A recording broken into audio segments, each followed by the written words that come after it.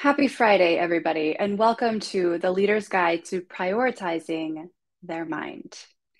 My name is Amy Sanchez. I'm an executive coach. This is going to be the first of a three-part series that we're going to dive into to really help you give you some tools and techniques. Today, we're going to be talking about prioritizing your mind. In 2 weeks, we're going to be talking about prioritizing your body. And in 6 weeks, we're going to be talking about prioritizing your soul. The ultimate mix, the optimal mix is tools and techniques that you incorporate in your day-to-day that incorporates all three of these things and tends to all three of these things.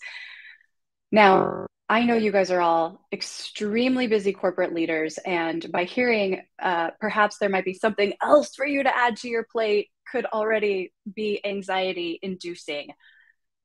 I just want to reassure you the things that I'm going to be introducing today are small yet very meaningful changes that will optimize not only the way that you feel about the way you show up, but also positively impact the measurable outcomes that you produce. And so you can feel better. You can operate at your peak as a leader and also as a human. Get back to enjoying your life. It's interesting, since the pandemic started, there is no doubt that the expectations in terms of how we operate and the volume of emails and meetings has exponentially increased. And I'm going to show you some stats that are pretty mind-blowing later on. What I'd like for you all, what I'd like to offer for you all to walk away with today is even in these new dynamics, what are some things that I can do so that all of these new expectations aren't going to throw me off my game? There is no shortage of people who need things from you at work, at home, family, friends, and the list goes on. But let's make sure you're giving yourself what you need to be available for all those people in the way that you want to be. There's probably no better example of this than what happened last night. Life is unpredictable. Last night, my 2-year-old started to complain that her stomach hurt. By 11:30, she was throwing up. And this happened every hour until about 5 a.m. And so I was up all night with her the night before my 200-person scheduled event. And it got me thinking, wow, what better example of how we can't control what's happening around us. I had no way of knowing that she was going to be up all night throwing up. But by incorporating some small practices, you can ensure that your mind and body and soul are ready for whatever life and leadership throws at you. With that, I'm going to go ahead and share my screen with you. The Leader's Guide to Prioritizing Your Mind. There is no better example of how impactful your mind can be. Let me turn off this so you can, yeah, there you go. Then what we see from the top Olympics in the world, who we know spend hours training, and they get to themselves to tip-top physical shape to show up for this one event that happens every 4 years and prove their excellence and compete among their peers. You can do no matter what. You can put in so much time and effort to get yourself ready. You can go to trainings. You can have a number of different job roles and titles. You can have the best mentors in the world.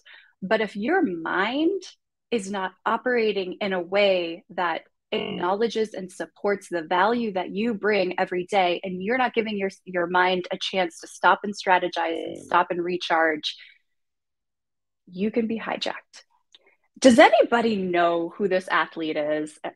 I'm just going to give you a chance to type it in comments because I'd love to hear. I'll give you a hint. She's an Australian swimming star, and she competed in the Rio Olympics. And I'm going to tell you this story, and if you know her name, just type it in chat. A month before the Olympic Games, this athlete actually set the world record for the 100-meter freestyle. So everybody thought she was a shoo-in to win the gold at the Olympics. Right before she was set to compete in Rio, she got a text message. So probably rule number 1, don't look at your text messages before a big event. This text said, "I'm so excited to watch you race. I have booked out a boardroom in the office and we're all going to be watching you." The magnitude of that text sent her into a mental tailspin. She suddenly realized how high expectations were for her around the world. The amount of nervousness and anxiety that she experienced flew off the charts. She got into the pool. She did what she had done thousands of times before. But because she was not in the right mental state, she ended up starting the race too fast. She lost her momentum, she lost her speed, and she ended up finishing sixth in the race. This swimmer is named Kate Campbell. So if any of you were trying to put that name together, that's who it was. Great example of how important it is for your mind to be in tune with how you want to perform, how you want to show up, whether it be in leadership and or in life. Flip side of that, we have some Olympic superstars who were not physically in any sort of shape to win and perform and get medals, or who weren't quite well known. So these two, you might recognize these superstars. The first one being Carrie Strug, 1996 Olympics. She had an injured ankle, had to nail this vault in order to win the U.S. the gold medal, and she did it. And there is her coach carrying her off with her ankle wrapped up. Again, another great example of how your mind can take you to places that your body might not be ready for. Oksana Bayul, I so remember watching this Olympics. This is when Nancy Kerrigan and Tanya Harding were all over the headlines. Everybody thought Nancy Kerrigan was going to take home the gold. Oksana Bayul, this 16-year-old girl from Ukraine that no one had ever really heard about, nailed 5 triple jumps. 5. She ended up actually adding an extra triple jump because she felt so good mentally, felt so confident, and she won the gold. Oof, I'm getting goosebumps just even thinking about it. So if you don't think that your mind has an impact on the way you perform and the way you show up and the way that you experience joy in your life, here are 3 Olympics athletes that have a different story to tell. You all might be able to relate to this. Sleepless nights. I can't tell you how many people reach out to me and say, Amy, I am a VP at XYZ big company, and my mind just races at night. I haven't had a good night's sleep in years. This is a common occurrence and kind of an epidemic that's happening right now. I'm just going to acknowledge there's a lot of pressure. When you're a corporate leader, there's a lot of pressure. When you're a corporate leader on the heels and still in the midst of the pandemic, the expectations have increased exponentially. So to share some stats with you to support that comment, The Atlantic recently came out with an article that said meetings are up 250% since the pandemic. I know you all have experienced this. Back to back to back to back to back Zoom meetings all day, every day. So by the way, if you're here joining me on Zoom, or excuse me, on LinkedIn Live, I thank you because I know I'm just sandwiched between other meetings, and please, find a way to just make this enjoyable for you because you don't have to perform here. This is just about giving you helpful tips. The other tip in the Atlantic said, or Inside in the Atlantic, that now productivity is peaking at 9 p.m. to 10 p.m. That's when a lot of people are actually getting work done. That's pretty mind-blowing. And you might be shaking your head and relating to that. Research overwhelmingly shows that the new way in which corporate America is operating is not in line with how we operate at our peak as human beings. So even though the conditions in corporate America have substantially changed since the pandemic, now this is a systemic issue that I'm hoping will be addressed longer term, but for now, let's just give you tools to do something different than everybody else. Swim against the current, which is the name of my company, if you didn't know, so that you don't get caught up in this swirl of emails and Zoom meetings where you can't think, you can't strategize. You might not be having thoughts that are supporting your performance, your peak performance, and you don't have time to reset and recharge. Let's talk about how to decrease the stress around you in short and easy ways. You might be wondering who I am. My name is Amy Sanchez. I'm an executive coach. Prior to becoming a coach, I spent 13 years in corporate America, in marketing, working for big companies like Eli Lilly and Johnson, as well as smaller companies. I did worked with a couple startups, got my MBA at USC, went through a pretty significant personal change in my life, and I'd be happy to share that story with anybody who's interested. Made me reevaluate everything. That's when I identified coaching as my true calling, and I got professionally trained and accredited as a coach. Been doing this for about 4 years. I run a company called Swim Against the Current. I work with director level and above corporate leaders. And I've had the great opportunity and privilege to coach hundreds of leaders from big companies and small companies. And I'll let you read that list there. In short, I help corporate leaders minimize the overwhelm so they can maximize their happiness, impact, and earning potential. So all the things I'm sharing with you today are things that I share with my clients where I see measurable increases in happiness, impact, and earning potential. Today is for you. If you've had a successful career to date, you've made it to a senior role within corporate, but now you have so much to do that it's hard to enjoy your days. You ruminate about work and it's dominating your thoughts, both at home and at work. You can't enjoy yourself and tune in when you're at work. You might have trouble doing that when you're at home because you're still stuck thinking about work. And when you do take time for yourself, you feel guilty. You know there's a better way, and occasionally you will tune into books and podcasts to help, but now you're ready for tangible improvement. Well, today is all about giving you the tools and tips to make those tangible improvements. Before we go into exactly what we're going to talk about, I want to give you some overall context. You're like a battery. So imagine your being is a battery. And there are 3 things that will recharge your battery: tending to your mind, tending to your body, and tending to your soul. I have a picture here of a cell phone because we would never let our cell phone battery run out. But we let our own battery run out pretty frequently. Doesn't it make sense that we would tune into ourselves just as much as we tune into our cell phone battery? Here's what we're going to be talking about today to help you with that. First, I'm going to be covering self-talk and how to tune into your self-talk or your self-narrative so it's working for you and not against you and unintentionally draining your energy. Number 2, how to incorporate time to think and strategize. I know you all know as corporate leaders that unless you're clear on your strategy, it's really hard to know what to work on day to day. You can easily get pulled into all sorts of tasks and activities that don't ladder up to your strategy. So let's make sure you're super clear on your strategy, not only for you and your team at work, but what your personal strategy is as it relates to your career path and who you want to be as a human being. And number 3, resetting and recharging. How do you incorporate this in an easy way? Why it's important for your mind. Now, the idea here is not to do everything I'm going to tell you about today. The idea here is to pull out 1 or 2 things that you think really speak to you and could move the needle for you and help you, and try these things over the next couple of weeks and really pay attention to the difference that they make. Because what I found both with myself and with my clients is when you do incorporate these small yet easy things to do, it's a game changer.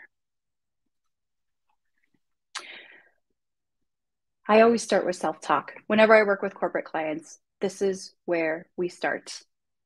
Self-talk or self-narrative is where imposter syndrome and doubt live. It's also where motivation and confidence live. Whatever you're telling yourself, whether it is, I can do it or I can't do it, you're right. What's interesting about self-talk is oftentimes these 2 dimensions here are a double-edged sword. So imposter syndrome and doubt can actually lead me to have more motivation because I work harder to prove my worth. I push through even in the face of doubt. Now, this is, in the end, yes, this does produce results.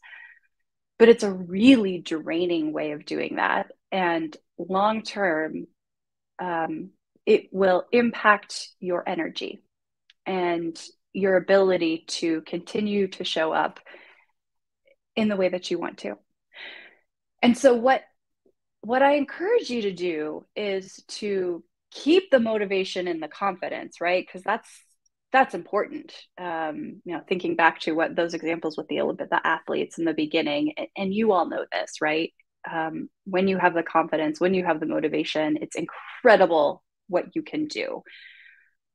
What I want to get you away from is comparing yourself to others, thinking you're not good enough, and doubting yourself. The first way to do this is just by tuning into what you are telling yourself. Now, these thoughts are kind of firing on a conscious and unconscious basis. This is what's going to clear the path for us to clearly see the path forward and also know that we can get there. So this is a really important thing to start to tune into. I'm going to give you a little coach's secret in terms of how you can impact the self-narrative in a way that's going to produce meaningful results. Here's the sequence that happens. First, we have a thought that fires in our mind. That thought then sparks a feeling. Those feelings are linked to sensations that we're going to experience in our body. You've probably felt that sinking feeling in your stomach or the tightness in your chest. These are tied to feelings. It's also going to release chemicals in our bodies when we feel certain feelings that are going to either drain us or propel us. That feeling then leads to an action.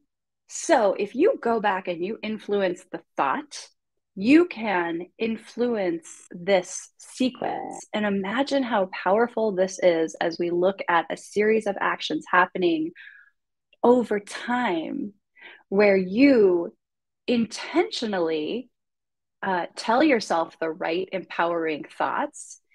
And over time, this is going to lead to more fulfilling and positively motivating feelings. And your actions are going to change over time to produce meaningful results. So let me give you an example of this. A lot of times what I'll do with my leaders, some of the early work we do is just kind of tuning into what were you telling yourself before that important meeting?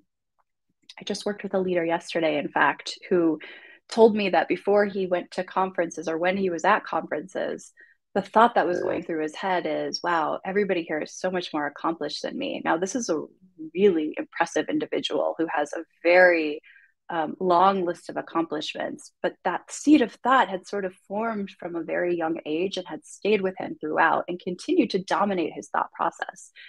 So the sequence we went through is, hey, is that still true? I mean, was that ever true? First of all, are you small? Are you inferior to these other individuals? And imagine what would happen if you no longer thought that about yourself and recognized everything you did bring to the table? How much that would change the way you showed up. So he's going through an exercise now, which I'm about to share with you, to help him flip that script and flip that narrative so that he can continue to be a super powerful leader without the self-doubt. Here's what that looks like.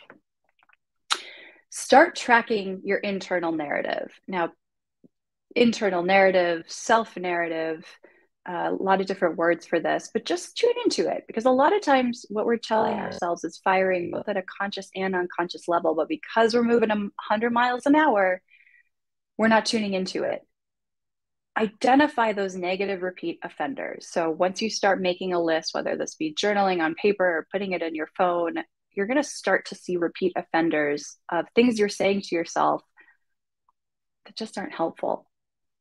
Give those repeat offenders a name. This starts to personify them. And so when you start to personify them, you can start to turn them from sort of subjective into more tangible beings in your consciousness. Now you're going to start to better recognize when they do show up and talk to them. Hey, listen, I know you're here. I hear you. But you know what? This is not the time for you to be talking to me. It is interesting how much confident support we will give a friend or a mentor or a family member, and how negatively we will talk to ourselves.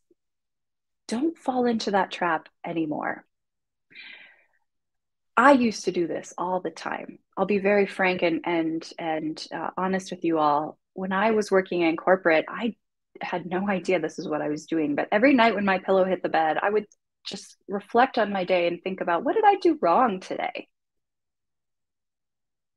And when I was approaching my day with that lens, it over time, it just kind of cut me down. And I was more reactive when I should have been more controlled. I I doubted myself, and therefore, when I heard any sort of uh, dissent or challenge from others, I went into defense mode instead of being super clear and super solid about who I was, what value I brought, and what my values were, so that when there was any sort of personal attack, which let's face it, we're humans working in high stress situations, personal attacks happen. I know you've experienced it. Now, because I've done so much of this internal work, when those attacks happen, 9 times out of 10, that's not about you. That's about the other person's stuff. And they're throwing it at you. So when you kind of know who you are and you're grounded and your internal narrative is in check and supporting you, those things don't throw you off and they don't erode your confidence. Now, it still doesn't feel good, right? I'm just going to be honest. It doesn't feel good when people tell us negative things that we don't want to hear, especially when we're working so hard. But the key is not to let it shake you to your core. So really tune into that self narrative, because you all are impressive leaders with a history of accomplishment. So make sure the way you're talking to yourself ladders up to what you'd see on your resume. I'm going to give you an example of a client that I worked with who this was a really effective strategy for. Now, there's a lot of examples of this, but Kathy really stands out in my mind. She's a CMO for a well-known nonprofit. When she came to me, she was working all hours of the day and night. She'd gained weight. Her personal life had just taken a hit. And she was giving all her time and energy to her work life and not feeling valued. When challenges came up with her team, the way that she handled it is she would step in, she'd take over, and she'd fix things. And as a result, there was a lot of high turnover on her team. And so what we did is we started it. I took her through all the coaching exercises, which did include this self narrative. Hey, let's turn that around, because it is okay to delegate, and let's address the trust issues that might be preventing you from being able to do that. And you also don't have to work all day and night and neglect your family and neglect your health. Here's why. And we took her that sequence, and she had a lot of insights. After going through that, she stopped taking work home. She learned to trust and delegate, and she started to work out regularly. This was a game changer for her. 6 months later, turnover on her team had significantly decreased. Thank goodness, because the churn that she was seeing added to the stress. So the stress started to decrease.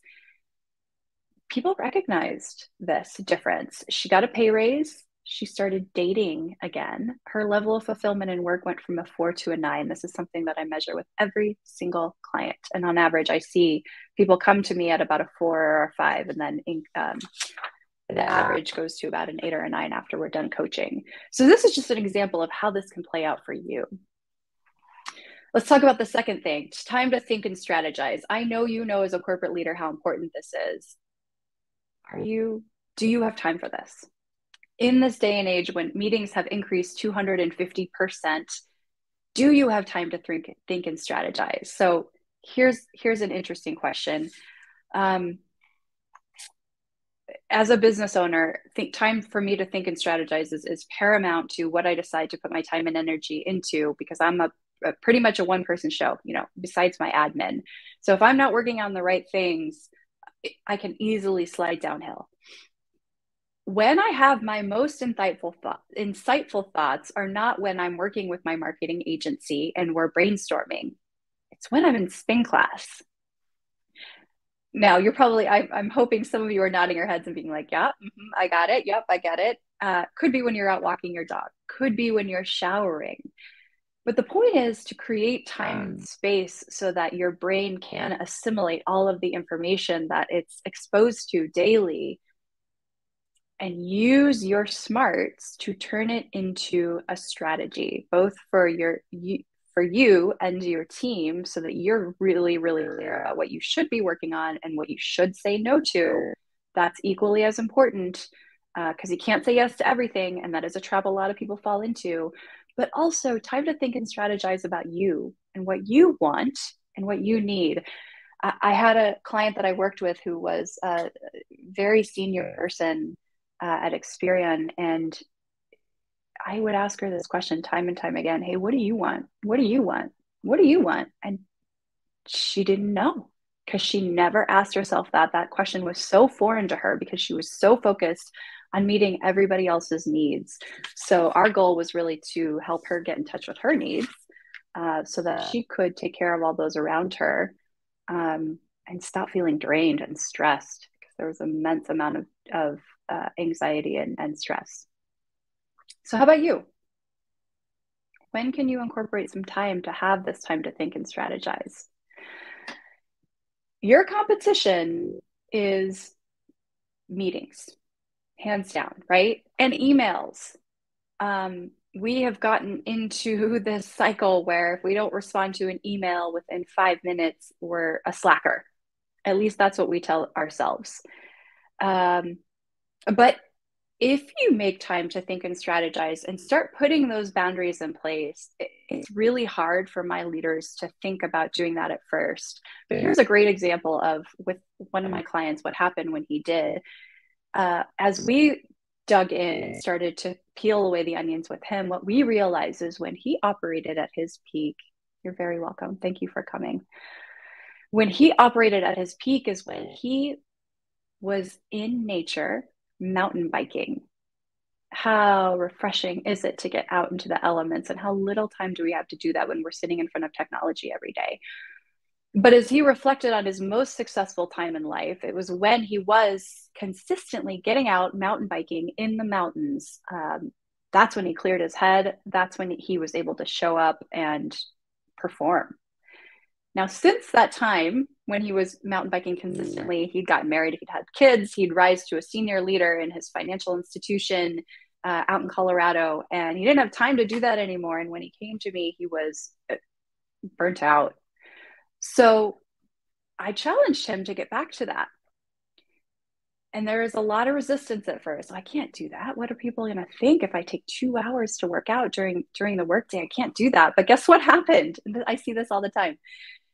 He found the courage, went to his boss and said, hey, listen, from 8 to 10 on Friday, I am not going to be available because I'm going to be in the mountains on my bike. And this is an important piece for me to be productive and bring my fullest to work. You know what his boss said? Cool. Oftentimes we think that people's response is going to be way worse.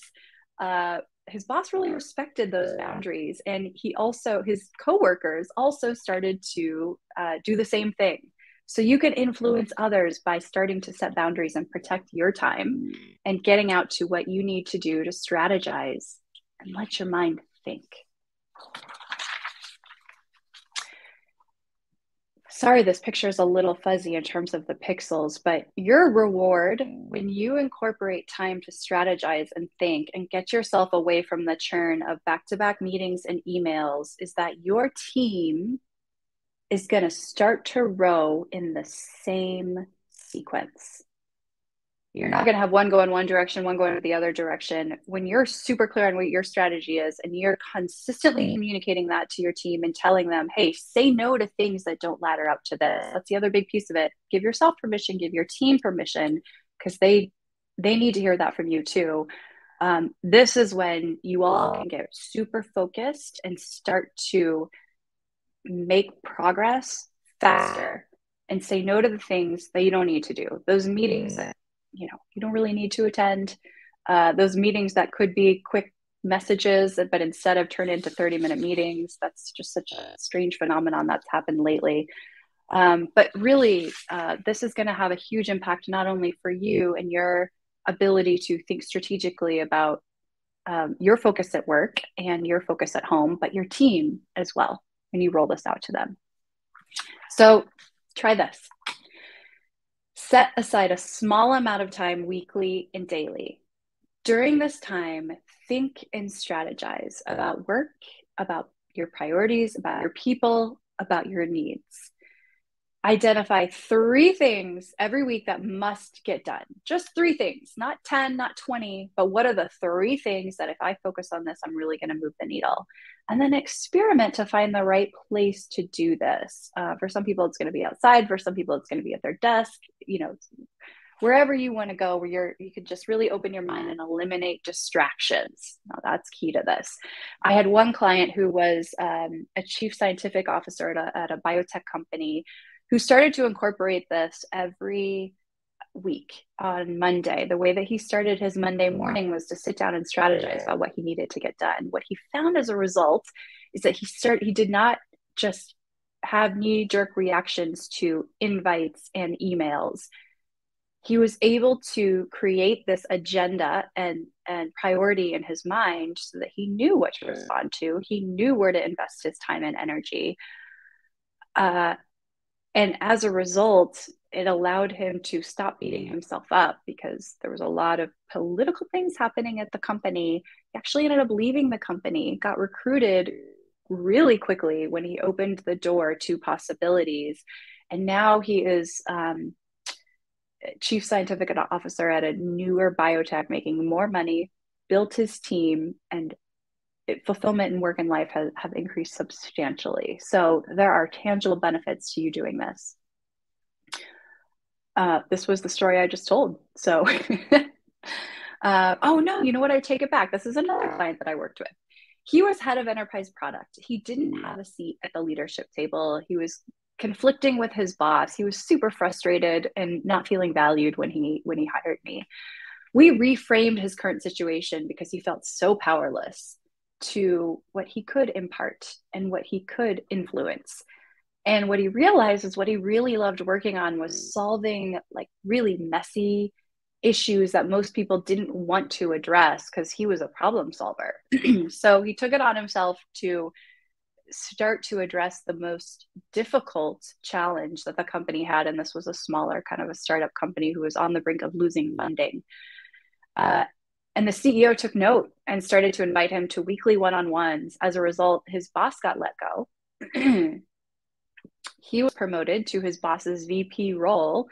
And his results, his work actually enabled them to get new funding. So what a powerful story. His level of work fulfillment in this case went from a 5 to a 9. So just another example of how this can work for you if you put the time and space into it.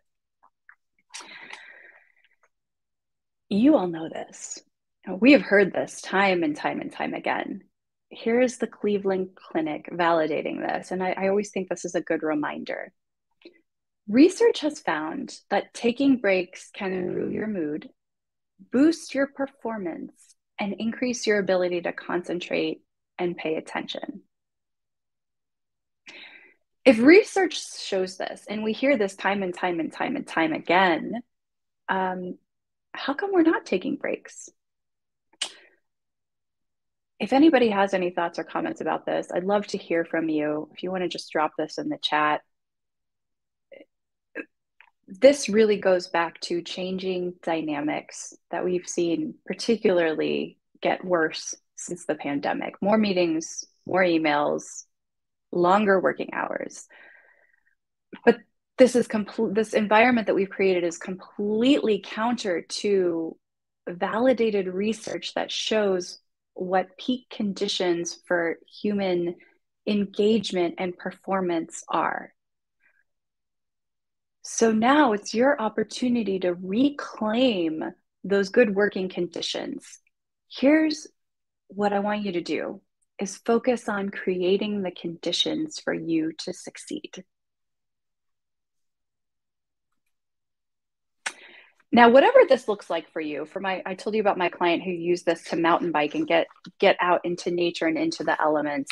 That was how he needed to reset and recharge. And that's been super powerful for him. What is your way to reset and recharge? That there is a wide range of what this could look like for different people. I'll tell you what this is not, how not to use this time. Don't use this time scrolling social media, reading the news, catching up with a friend, or reading a book. The idea is not to consume information when you create this time and space to get away from emails and meetings so you can think and strategize and recharge. There's so much power in just letting your mind meander or meditate, disciplining your mind so that it doesn't um, jump around. So, whatever this looks like for you, think about it and try to do this. Creating this time and space is really going to start to unlock some really powerful insights for you. Try this. When you have 10 extra minutes after 3 straight hours of working, our tendency can be to jump into email or jump on social media or check out the news, consume information, right? Like this leads to information overload in our heads. Instead, fill these extra moments of time when it makes sense. And this can't be all the time. I know there's going to be times when there's a lot going on and you've got to be consuming information. But don't start to incorporate these practices once you hit burnout, because then it's too late. Incorporate these when things are at their highest in terms of demands from you, so you can stand the test of time and continue to be operating at your peak. One meditation app that I love and I always recommend is called Insight Timer. It's free and you can filter based on the topic and the amount of time that you had. So that's something to try. And you know what? Not everybody likes meditation. So if it's not your thing, don't do it. Find something that works for you. The idea is to stop your thoughts from running. If you get into a negative space, use that exercise that we started with to tune into what your self narrative is and course correct so that the way you're talking to yourself is actually lending itself to increase your performance instead of draining your energy.